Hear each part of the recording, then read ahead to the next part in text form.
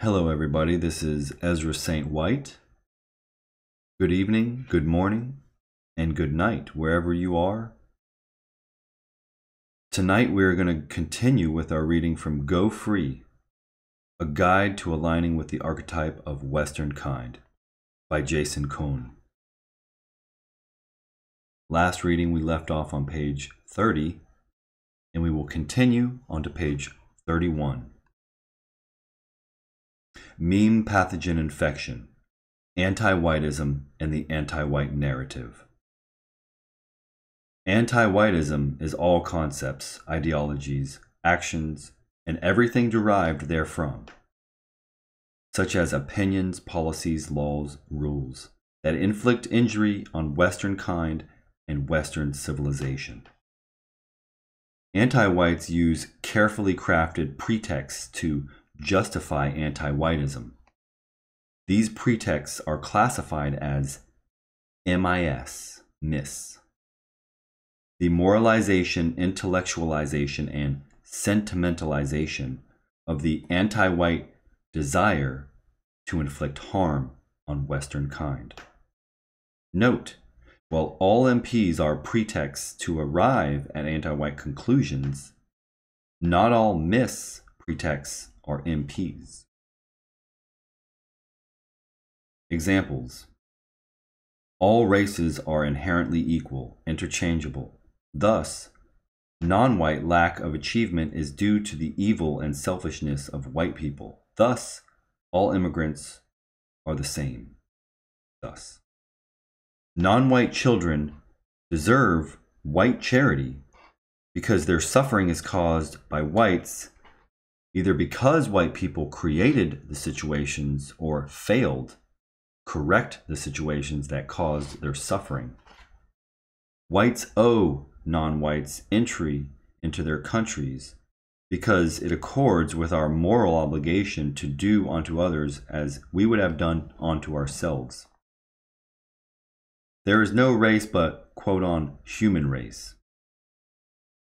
Non-white racial quotas, quote, white privilege, college courses, corporate diversity training programs. As anti-whites and anti-white doctrines predominate the news and entertainment media, governments, universities, and church leadership, the anti-white narrative is the official narrative of Western civilization. The anti-white narrative is fiction and is debunked by lived experience and unfiltered statistics. In addition to MPs and other tools of persuasion, anti-whites enforce the narrative by stigmatizing, pathologizing, and criminalizing everyone and everything that deviates from the anti-white narrative. Anti-whites derive this narrative from anti-whiteism and the application of anti-white lenses to historically, contemporarily, and forecasted events. Anti-white lenses are derived from the miss pretexts and MPs.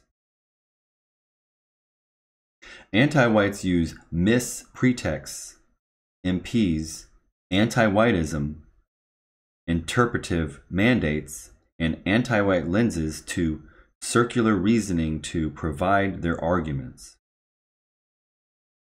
As such lenses are rooted in a deeply concealed jealousy and envy of Westernkind, they often conflict superficially. As a result, anti-whites appear to be internally conflicted and are often labeled hypocrites.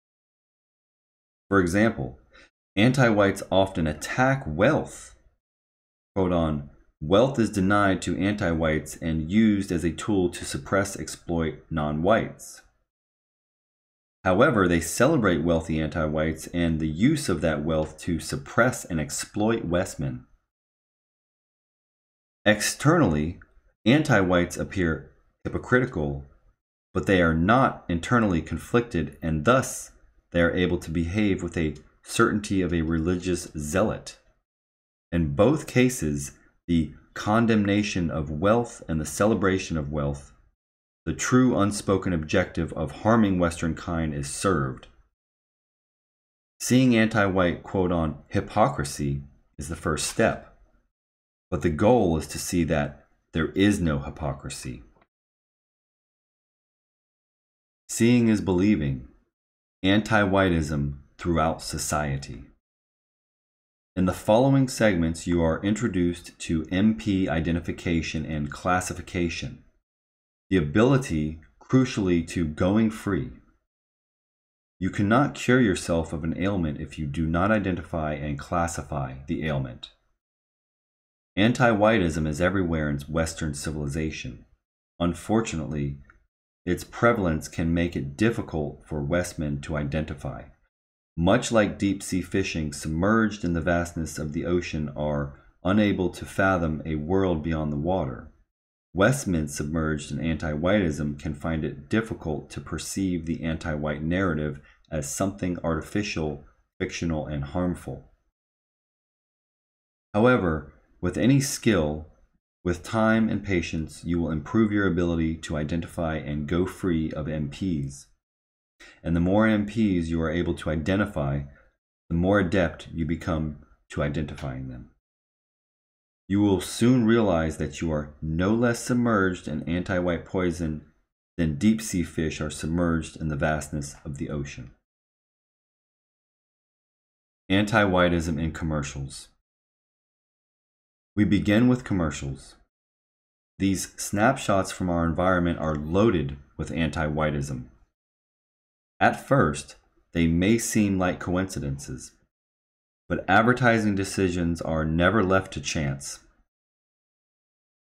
The races of the actors, who is paired with whom, who is portrayed in a bad or good light, the music that is used for superiority or inferiority, are conscious decisions that increasingly over the past few decades prioritize anti-whiteism over profit. Keep in mind that anti-whites will dismiss individual examples of commercials as chance, but they cannot dismiss a holistic assessment of advertising across the West. A toothpaste commercial with a beautiful white woman arm in arm with a non-white man. They are both laughing and smiling euphorically. What message does such imagery convey? If the goal were simply to encourage the viewer to buy toothpaste, any happy couple would do. What is the purpose of the interracial couple? A statistically minuscule percentage of couples? The commercial speaks to white women. It suggests that you are beautiful if you brush your teeth with the product in the commercial, but it also suggests that choosing a non-white man results in picture-perfect love. A car commercial compares two car buying experiences. One commercial shows a dumb white couple, ungroomed and badly dressed, buying an overpriced lemon from a sleazy car dealer. The other portrays a smart, stylish dressed, non-white couple making the quote-on right choice and buying a fair-priced, superior automobile. What MPs does this scenario convey? Non-white people are smart. They groom themselves, dress well, and they make intelligent decisions. White couples, by contrast, are out-of-shape slobs who are easily cheated. A commercial for cereal opens in a beautiful kitchen. You will find a family happily enjoying breakfast. The carefully engineered lighting creates a warm, homey scene. The non-white husband and his white wife are proud of the intelligent questions their precious biracial child is asking over morning cereal. What MPs does this commercial impart? White women prefer non-white men. White men, therefore, are inferior. White and non-white couples produce children who are just as clever as white children, probably more so. Interracial relationships create happy homes, strong marriages, and harmonious families. A home security agency depicts white men breaking into a home. The non-white homeowner, or single white mother, calls the alarm company. A competent non-white switchboard operator reassures her, and a non-white police officer arrives to save the day. What are the MPs? White men are criminals. Non-whites are victims of white men. Non-whites are the good guys. White men should look to non-white men for protection from white men. An insurance commercial uses human characteristics to pitch its protection. The heroic insurance company is personified as a non-white man.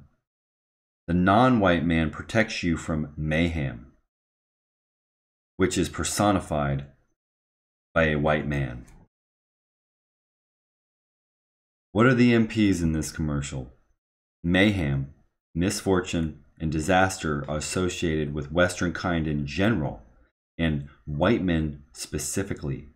On the other hand, protection, dependability, and assistance are associated with non-whites in general and non-white men specifically.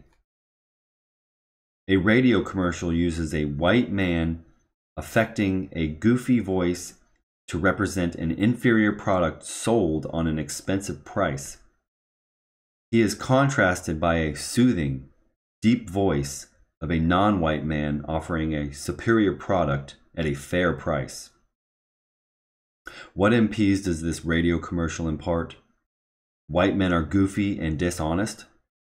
Non-white men, like a product represented by a non-white actor, are superior.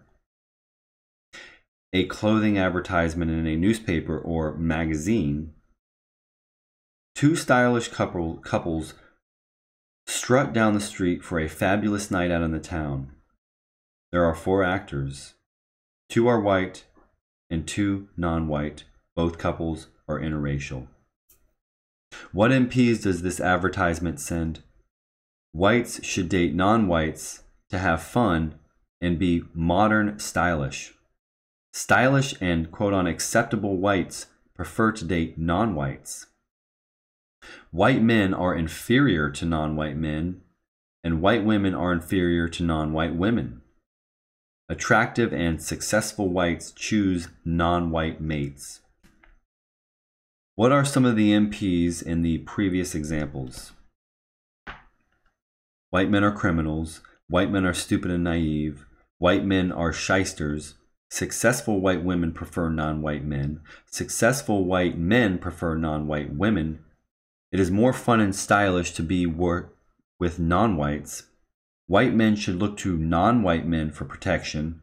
Interracial families are successful, happy, and harmonious.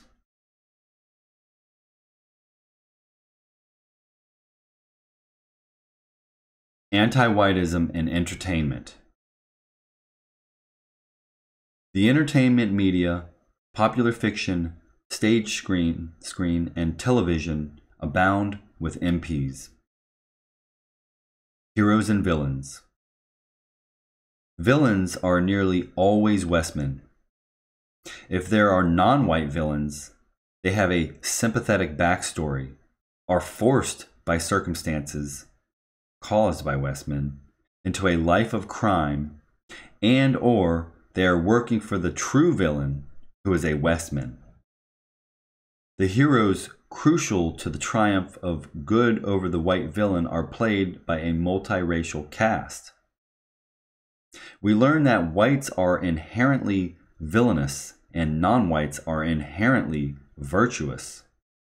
Whites can only be good when siding with non-whites against other whites. Westmen need non-white support to make them whole, valuable, and correct. Leaders and geniuses. Non-whites are cast in the roles of intellectually superior characters. The genius, scientist, professor, judge, president, even God. White actors are cast as the intellectually inferior characters who are amazed by the insights, brilliance, and leadership of the non-whites. Westmen should look to non-whites for solutions. In fact, non-whites are so perfectly competent that white disagreement is likely driven by prejudice rather than objective analysis. Westmen are submissive and surrender authority to non-whites because non-whites have the answers and know how to lead. The effects of this MP are easily seen in the real world of sociopolitical advocacy. Most whites are uncomfortable endorsing or participating in causes that lack non-white support and participation. They feel and argue to include non-whites. This is because they know, subconsciously or consciously, that their opinions are suspect without significant non-white agreement. Such beliefs are engendered by this and other MPs. At a subconscious level, they feel that whites working toward a goal without non-white participation is somehow wrong. They are relieved of a non-white if a non-white expresses agreement, and often clamor for such non-whites to assume high-profile roles. What do they call the black man at the conservative gathering? The keynote speaker. Women and men, they should seek.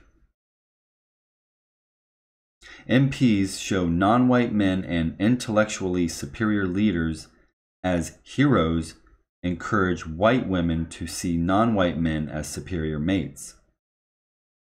There are numerous MPs that are designed specifically to argue white men to favor non-white men over their own men. Entertainment depicts white men as intrinsically awkward, clumsy, and unpolished.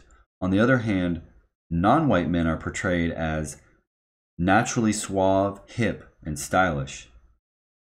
White men may be able to learn to be cool or hip, but only by mimicking non-whites and non-Western behaviors. White women are depicted as impressed by non-white males, vying for their attention. There is a particularly insidious collection of MPs directed at white women and intended to influence them to seek non-white mates.